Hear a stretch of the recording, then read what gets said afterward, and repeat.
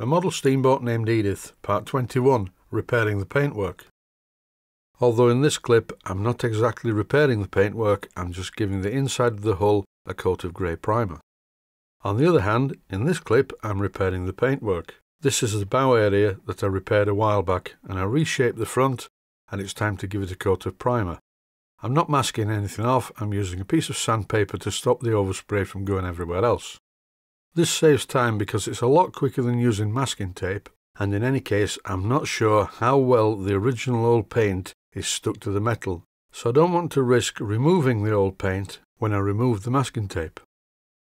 In 1999 I rebuilt a Series 2A Land Rover, and I painted that in the garden using a spray gun, and I used very little masking tape. It was a soft top Land Rover, and I just used a large piece of cardboard to stop the overspray. Before the video deteriorates into a painting extravaganza, I'll show you these parts. I went over to the Leeds model shop and bought these: a propeller, some couplings and some clevises with adapters. These are the clevises I'm going to use to go from the servos to whatever they're controlling. There are only 3 items in the boat to control. One is the regulator, one is the gas cut-off valve, and of course the other one is the rudder.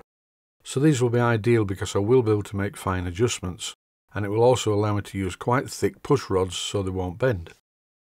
I'm not ready for these parts yet, so for now I've put them into my box of radio control bits, and similarly for the time being, so I don't lose them, I've put the brass couplings into my box of random brass couplings. So now sit back and relax, take your medication because it's painting time. And the first thing I need to do is match the colours. This is standard Humbrol red, and I would think that that was what the boat was painted with 50 or 60 years ago. But now with age the paint appears darker, so standard modern Humbrol red is a little bit too bright. Just like my pine kitchen that was fitted 26 years ago, it is now not quite as bright as it was when it was fitted. In this clip I'm painting the bottom of the hull with some Humbrol red with a little bit of black added, and it's getting close. It's much closer than it was. I think I can possibly get the colour even closer. I'm going to add a very small amount of crimson paint to the mix, and when I do that, I think I've got it. I think that's near enough for rock and roll. And once I got the correct colour for this job, it worked out to be 1 brushful of black paint and 2 brushfuls of crimson paint added to a full pot of Humbrol red, and the resultant paint was stirred vigorously for several minutes. I'm not saying it's exact, but it really is near enough for the colour that I want. When this paint dries it will be just about the same colour as the old paint. So let the painting commence. Once I started painting, when I was near the bow I noticed this: the keel is coming adrift, but once this first coat of paint has dried I will repair this using some JB Weld. I'll show that later because this video is made up from footage shot over a couple of days. For now I just need to concentrate on painting one side of the hull. Being wise after the event, I should have used my new little flat brush that I bought from Leeds Model Shop. But at the time I made this video I really didn't think to do that, so I used my normal small brush. Some viewers must be thinking, why is he using such a small brush on such a large hull? Is he stupid? Well, perhaps. Really I should have used a slightly larger brush, but with these small brushes you can really work the paint into every nook and cranny, and also the brush marks are very small, almost like scale brush marks, and that's the logic in using a small paintbrush. If I was to use a large paintbrush, the type that you'd normally paint woodwork in the house with, that would be too big and there'd be runs and drips everywhere, and I'd put far too much paint on. But the resultant finish on this using the small brush may take a little bit longer, but I like it. This video is all about repairing the paintwork, remember, not repainting the entire boat. Although when I was painting the red part, the more that I painted, the more that I needed to paint, because it didn't look right with the original red paint showing through against the really nice squeaky clean and quite shiny new panels.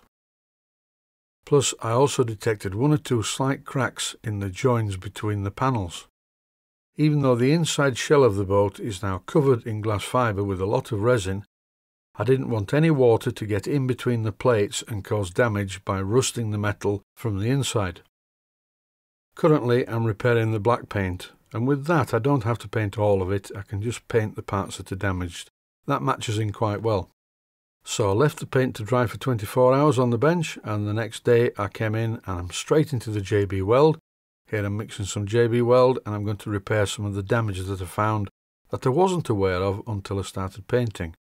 This is the damage to the keel, and in this clip I'm carefully spreading JB Weld over the damaged area. A good tip here when using JB Weld: if you wet your finger, you can smooth it out very well without even rubbing it down. In this clip I'm applying some JB Weld to some of the cracks in the hull where the panels have started to lift. This should stop any ingression of water. As you can clearly see here, I'm removing most of the JB Weld with a cloth, and then by using some water on my finger I can smooth out what's left. I used to do this when I used milliput, and I used to use milliput quite a lot, particularly when I was building model steamboats, and I found that by using water on my finger it smoothed it out beautifully and very little sanding was needed at the end of the job. The original paintwork on this boat is a little bit on the rough side. As you can see here, it's very uneven, so what I'm doing with the black is trying to get a straight line to work to. The owner of the boat and myself agreed to the fact that this boat really didn't want painting. We don't want to make it look really pretty and beautiful, because after all it is a model of a very old fishing boat, so the fact that it looks a bit worn and quite weathered is a good thing. It adds to the authenticity. This clip is a shot of the paint actually drying in real time. I now need to leave this hull for 2 or 3 days for the paint to harden before I can continue working on the inside of the hull. But that's it for now. Thanks for watching, and I hope you found it useful.